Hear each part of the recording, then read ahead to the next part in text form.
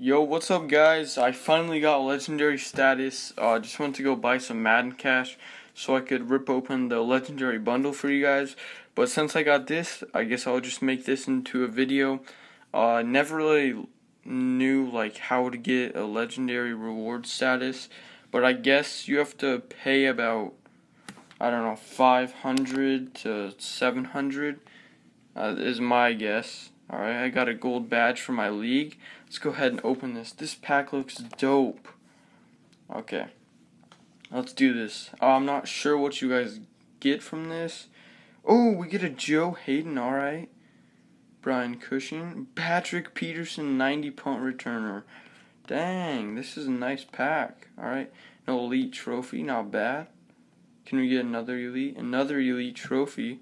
A Teddy Bridgewater and another elite trophy. Okay, so that was 3 free elites and 3 elite free trophies. That's not bad at all. Okay, do I have enough to open the bundle? Yes, I do. I will for sure save that for another video, but for now I'll open a few pro packs for you guys.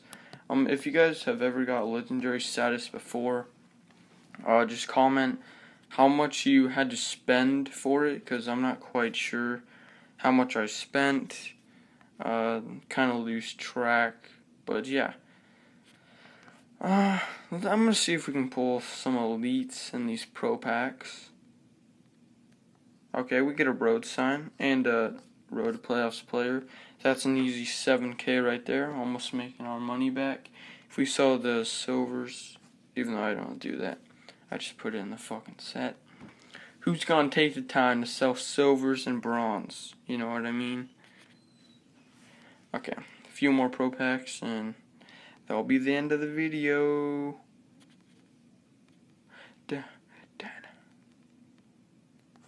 Okay.